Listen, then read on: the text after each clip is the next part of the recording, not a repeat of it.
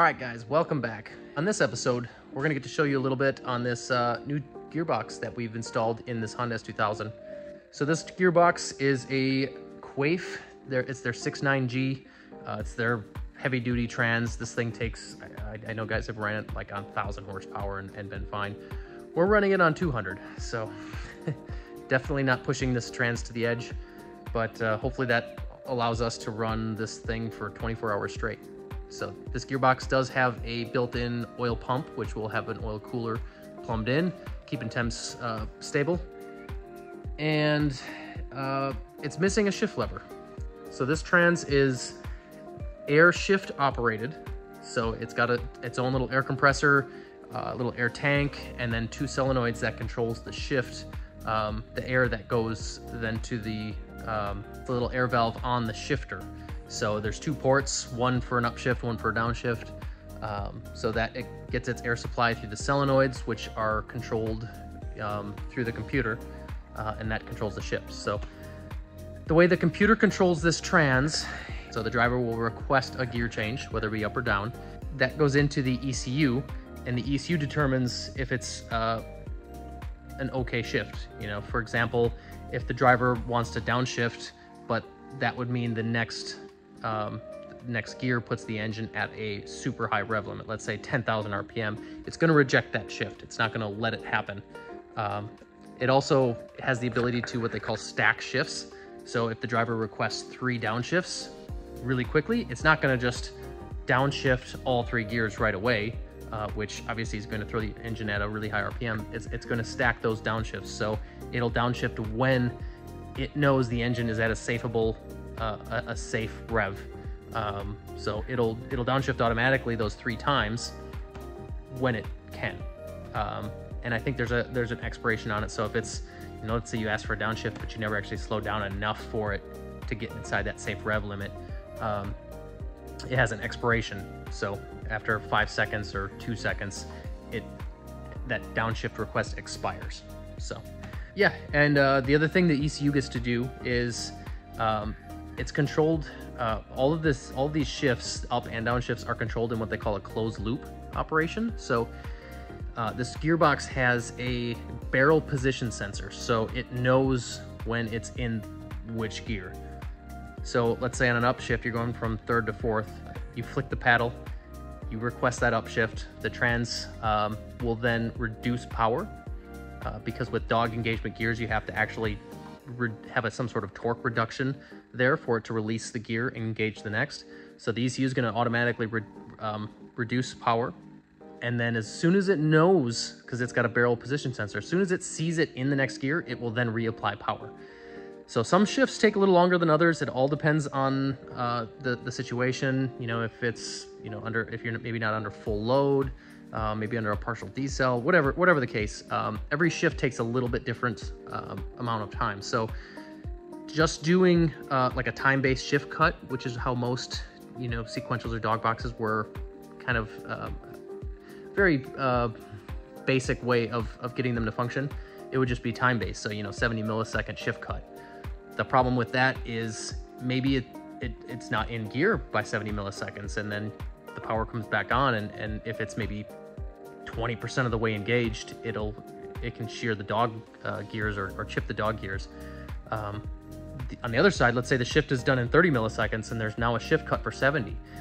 What that can do is cause a lot of shock, you know, basically an impact. It's doing what your impact gun does on the gears. So if it's too long of a shift cut, it'll let everything wind up, and then all of a sudden here comes, you know, all 200 horsepower, and it slams the gears and sends a bunch of shock, drivetrain shock through the driveline.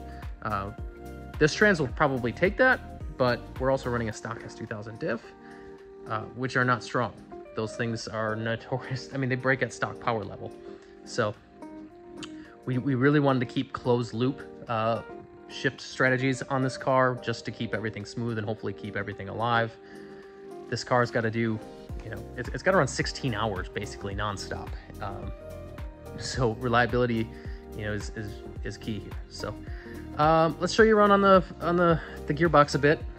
The air pump air compressor is it's a pretty beefy air compressor.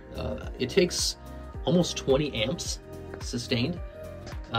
So that will then charge this to about I think I have it set to about 165 PSI, and it's all controlled from the PDM. So the PDM knows the pressure, thus it can then control the compressor when to turn that on or off. So I think I have it turning on at 150 PSI, shutting off at 160. And yeah, does a good job. Usually the air compressor doesn't have to kick on until there's like 2 or 3 shifts, and then it needs to recharge that. So it'll probably be running, I'd say 50% of the time while on track. These are the paddles. These are nothing more than simple micro switches, probably similar to your sim racing pedals or paddles. Go through and start it up. When you're going into first gear or reverse gear, you have to hold the paddles down for, I think, 300 milliseconds. It's just kind of an extra safety measure so you don't like accidentally bump it while, you know, getting in the car or something or whatever, or moving the steering wheel. It won't just go into gear and then, you know, take off on you. So, clutch in, first gear. So then I go back to neutral. This is Haltech, and this is it's got the transmission control stuff. As you can see, we got everything closed loop. If for some reason something's not working, it's got a max shift time, so it'll kind of just expire. And it'll also block out gear a shift request for 500 milliseconds. It does also a throttle blip for you on the downshift, and it does a rev matching, so it doesn't like it shouldn't quite over rev the engine. It'll know the next RPM for each shift. It knows that because it knows the gear ratio. So these have got the gear ratio in, and it also knows the wheel speed of the car, the drive speed. So with that, it can kind of do its own calculation and figure out what's the next RPM if I were to downshift from fourth to third. What's the RPM in third? And then it's got to exceed, it's got to meet it'll meet that RPM and set basically a moving rev limit. So helps make downshift nice and smooth. Here we got our paddles. So this is the paddle shift. You can do the shift stack. Right now I got that turned off. You've got the transmission control stuff. So block downshift if over rev. You can set up a lot of other safeties and stuff too. These shift inhibits, and you get to set up like your own tables. Haltech really does a nice job here giving you control. Gear detection is my barrel sensor, so it knows when it's in first, second, third, fourth. So that's pretty much it. Like I said, Haltech makes this nice and easy. We have, this is an 06 S2000. Actually, I think it's an 08, but it's 06 and up uses a different ABS module. We're actually feeding it all of the CAN info from the ABS system. So we worked with Haltech a bit. They really helped us out. We did some CAN sniffing on it on ABS to see, to basically get all the wheel speeds, the steering angle, the brake pressure. So we're kind of lucky here. Yeah, I think that's about it. So yeah, this transmission, it actually works super well in an S2. It fits inside the tunnel well. They make a output shaft that fits right on the factory S2000 drive shaft. We all run K-series, and we have to run adapter plates and adapter flywheels and stuff because we still have ran the S2000 transmission in the past.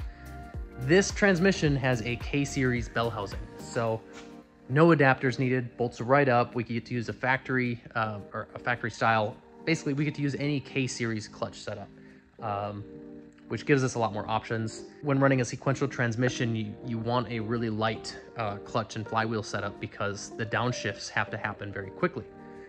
So if it's a heavy flywheel and stuff, it takes a while for the revs to come up, or gear changes, or basically it takes a while for the RPMs to change. And in the sequential, you need it to happen now. So that's why we're running a really lightweight clutch, and don't need it to hold a lot of power. In fact, we're using a 7.25 inch tilt-in clutch setup, and it's a single disc, so it's a really small little clutch, single disc, and I'm not sure what it's really rated for. I think maybe it's like 260 torque or something, and we're running 190 torque at best in this car. So yeah, so we'll get this car on the dyno. We're gonna go through and, you know, try to tune as much as we can on the dyno with the shifts. Make sure all of our closed loop stuff's working. Just make sure we have full proper control of everything. To properly tune gear shifts, it has to be kind of done on track. You know, the dyno is not the same exact inertia that this car is gonna see, you know, traveling down, you know, turn 5 at Road America down the hill, you know, with full, you know, threshold braking. So a lot of the tuning with a gearbox has to kind of be done on the track. So that's kind of the next step after the dyno would be just, you know, getting to a track and start turning some laps and playing with it a bit. So, all right, it's time to go home. It is Friday. I think it's 6 o'clock. Thanks for watching, guys.